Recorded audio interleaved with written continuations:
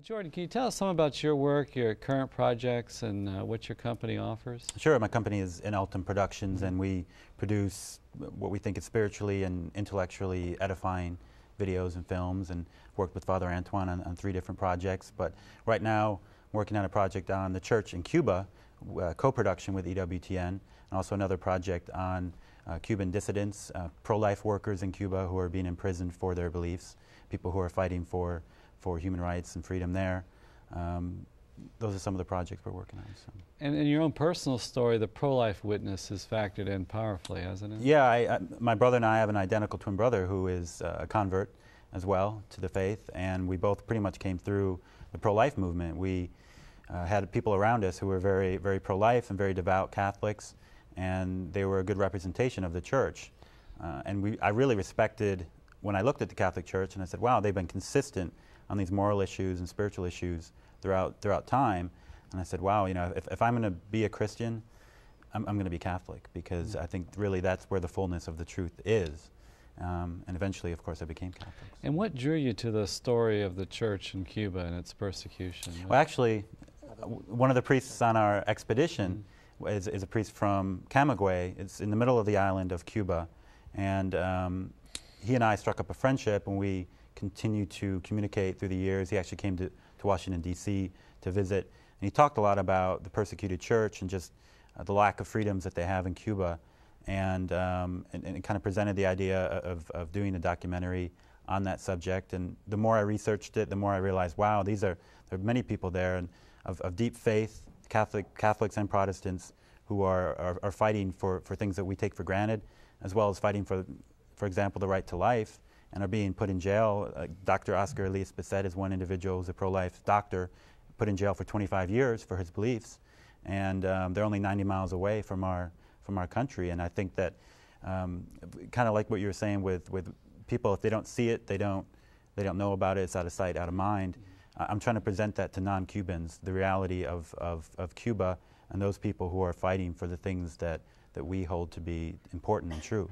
Now, is this going to be something that's going to be tough to get distributed here in the States? I think so, but any obstacles to that sort of approach? That's going to rattle some cages, isn't it? It will, but I think the individuals that we're focusing on are very charismatic and very intelligent, and they're a good representation of the Cuban people. And so far, we've gotten a really good response, not only from Cuban Americans, but also just from people like you and me who haven't heard these stories, but are really brought in by those stories and by the fight of the Cuban people. So are you going down to Cuba?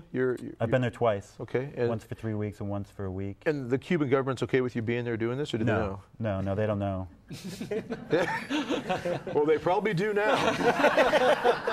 No, they're very much against anything that would expose their corruption and deception and situation there for the people. It's on TV, but well, if you need any bodyguards, all right. I'm up keep for it in mind. Hoorah! Yeah. Father will go too. Do you want me to? Beautiful mountains there, though. So. It's a beautiful country. Right, and actually the priest, Father Alberto, that we know from Cuba, he would lead young people into the mountains in Cuba, and I just suggest that everybody keep the church in Cuba in their prayers, because they suffer greatly, but the people there have a great faith. Well, and I think this is something, we talk about the history of the church, we talk about the lives of the saints, the persecution, the martyrs, and so forth. I think it is easy for us to kind of remove the fact that this is going on around us right now, that this kind of persecution and suffering, we may not experience it here in the United States to the degree that we hear of historically, but these things are happening in places like Cuba. I mean, that's not very far from the U.S. if you consider the distance. And we've got Catholic brothers and sisters down there who are going through great suffering then. Right, and that's the one thing that they ask for more than anything else is spiritual solidarity. They want people to know about them, to know about their fight, their struggle, and to send prayers their way, to pray for them, and to know that they exist and that they are brothers in the fight along with us.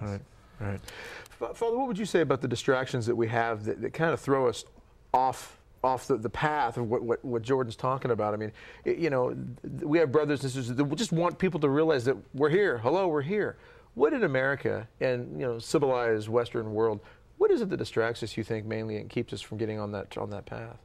Well, I would allude, to respond to your question, to what Father Roberto said during his homily with me, we were celebrating Mass on the last day of our expedition, since he joined us at that moment, and you can see in the video his homily to the people at Guadalupe Sanctuary, actually exactly at Tepeyac where Mary, Our Lady of Guadalupe, appeared.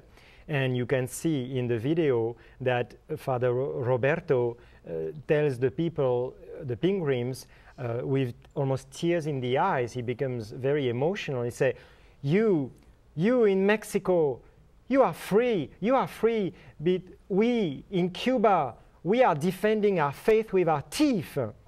Don't get distracted, and so on. So for him, the suffering was a way to focus on the essential. And maybe if we don't suffer in our life, then we get distracted by a lot of things that we can afford to do because we don't suffer. And I was very moved by his homily, because suffering makes us focus on our suffering and the way out, Jesus' suffering.